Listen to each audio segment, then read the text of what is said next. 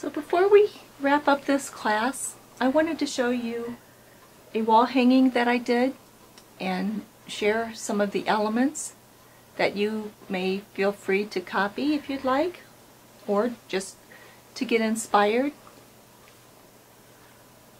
For the corners, I just used some velvet similar to the background, the border velvet, and just cut out a 5-petaled flower for like a little violet, and then used velvet leaves, which I also cut out of silk velvet.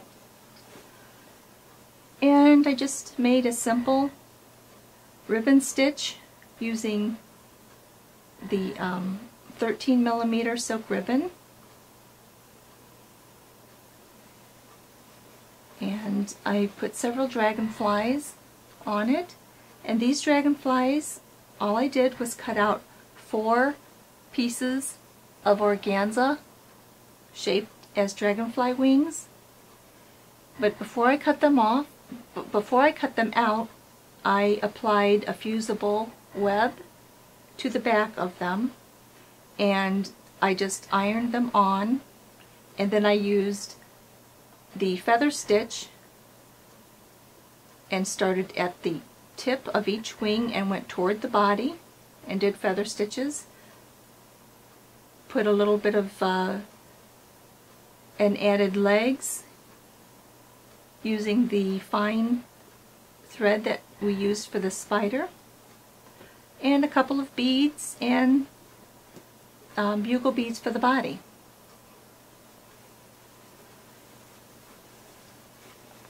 And I used acrylic paint, the Lumiere fabric paint, and actually painted this lace because I wanted to bring out the butterfly. I just thought that was so pretty, and the name of the quilt is Life Within a Garden, which I made to honor my late father, who loved gardening and inspired me to create an English type flower garden. So I sat in the garden and worked on this quilt for many hours. And here I did a Russian punch needle pansy, and this is just an applique which I added beads to. I had dyed it and just added pink beads to the bottom and a few lime beads. Here's another dragonfly, and I just used the French knots as to simulate wisteria. I love wisteria. And I added the vintage rosemontes along this lace, just give it a little sparkle. And a charm, a little bee charm on this applique, basket applique, and this just did a few silk ribbon flowers in that, and sequins. And here's one of the little bees that I just showed you how to do, and they're sprinkled throughout here. And on this corner I used Lumiere paint, and I painted the dragonfly wings, and then I used the Kreinik iron-on thread and outlined it, and I beaded the body, add Swarovski crystals for eyes, and the little stippling is actually the tiny micro bugle beads. That took a long time to finish, but I love the effect. And here a little owl charm is tucked away on a branch, and another charm like the charms that we painted, but this one was purchased, and I probably could have bought several of them and painted them for the price of that. And this is a French wired ribbon pansy. Some vintage elements, as well as the little crystal sew-ons. And the little birds in the nest, I did paint them myself. Some more silk ribbon embroidery. You can just add little clusters, and here is the baby's breath design that you learned. And these flowers were made, I took silk and just ripped it and dyed the edges of it and used it as silk ribbon. But you can also use the Hannah bias silk ribbon, and after a while the edges will fray, and you can just pull it through your fingers and the edges will fray and you can get the similar effect. And another little vintage millinery violet. And these are just lazy daisies with the twisted end.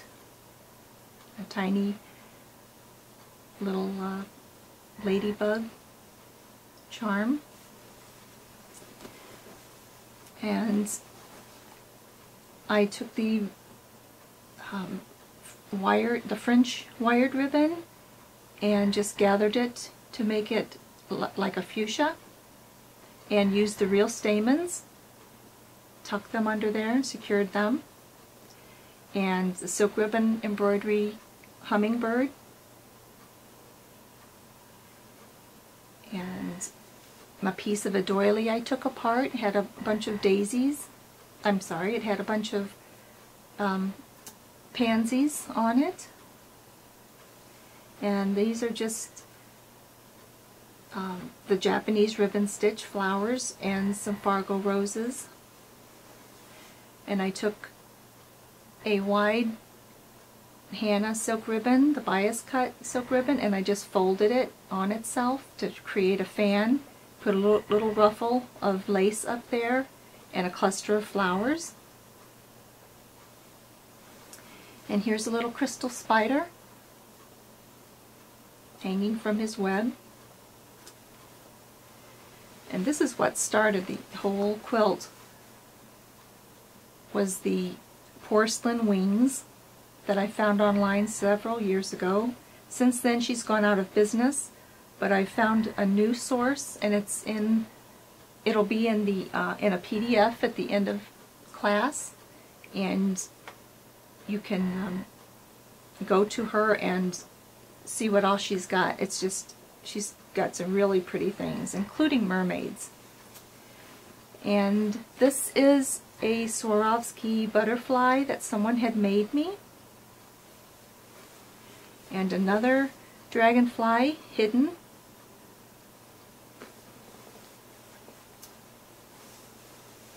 And a cluster of the French wired ribbon, couple pansies, and around the odd border I put what they call snail's trail, which is just several different beads in rows, and you just go up and down, and like a snail, they just kind of weave an odd path. And this is just some crystals on an applique. Same here. Some decorative stitches using the Krynic metallic threads. They've got some beautiful threads. And some more Japanese stitch flowers. Some more bouquets. And this is just an image, and I used alcohol ink to color the background of just a pastel purple. And just other trims and some vintage sequins. Another spider. Oops. You can imagine this quilt is kind of heavy, with all the embellishments. And here's a little row of different colored violets, and a little cluster on a vintage doily that was dyed. And I did a stump work dragonfly, but decided to tack down his wings, which are beaded, because this was being sent off for the $100,000 quilting contest, and it won for the Crazy Quilt category. And here's some little beaded flowers that kind of remind me of lavender. Another cluster made with the French wired ribbon and the real stamens. And this is the wired ribbon, and these are the silk ribbon embroidery. And here are the 3 of the hydrangeas and some baby's breath. And you just kind of do some odd flowers, and I did the bullion stitch. And I did another tree with the Russian punch needle, added a couple birds and some silk ribbon leaves, clustered some flowers around it, and a little porcelain bluebird. I used Angelina fiber and a rubber stamp to create this leaf, and then I added the metallic fine thread to outline it, the veins, and I put on a dragonfly charm which I painted, another vintage tatted doily, and my peacock, which is just stitched with Kreinik threads, and I added Swarovski crystals for his tail, and another dragonfly in this corner,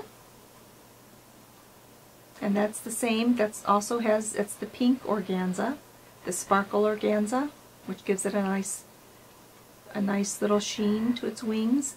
And on this lace that I dyed, I just beaded the tip of each part of the lace and put a basket of a few flowers in the corner.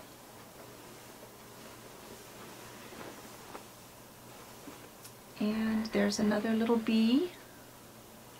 And I took a vintage ribbon and just twisted it, folded it up on itself, and just added beads and some silk ribbon embroidery and some charms, just to make something different.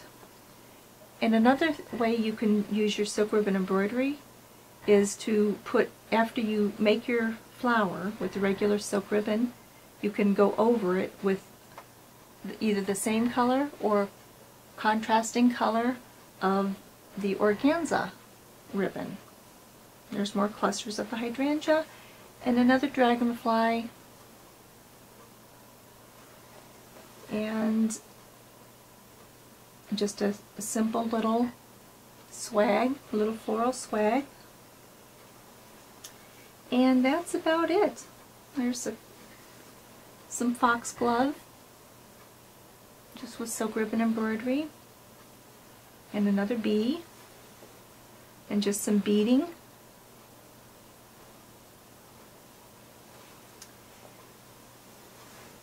And that, I believe, is all.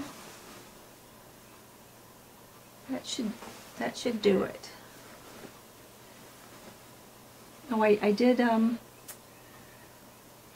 this topiary. I used an applique, a piece that I actually cut out of an applique, and I put little pansy silk ribbon embroidered flowers here, and I used a thin gimp for the stalk, And the tree is the Russian punch needle with the Fargo roses and a little bird bead. And that's it. That's life within a garden.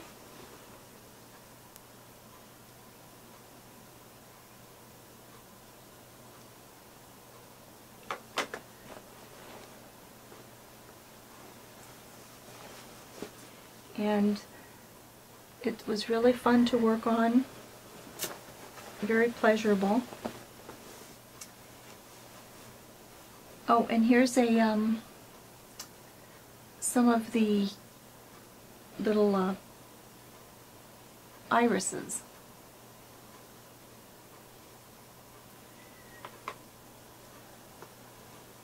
Little irises, and for the Lazy Daisy part of the iris, I used the silk ribbon, and for the petals I used a lighter color of organza ribbon. And this is just fiber to emulate grass, and a vintage lead rabbit is tucked in there, hidden. Because that's what's fun about crazy quilting, is that you can tuck away little elements, and when the people are viewing it, they always find something else. There's always something else to be found in a crazy quilt. So I hope you enjoyed the class, and I hope you got all your answers, all of your questions answered. And maybe I will see you in the next class where we will be making an accessory case, a little accessory purse, and attaching a clasp. Until then, blissful stitching!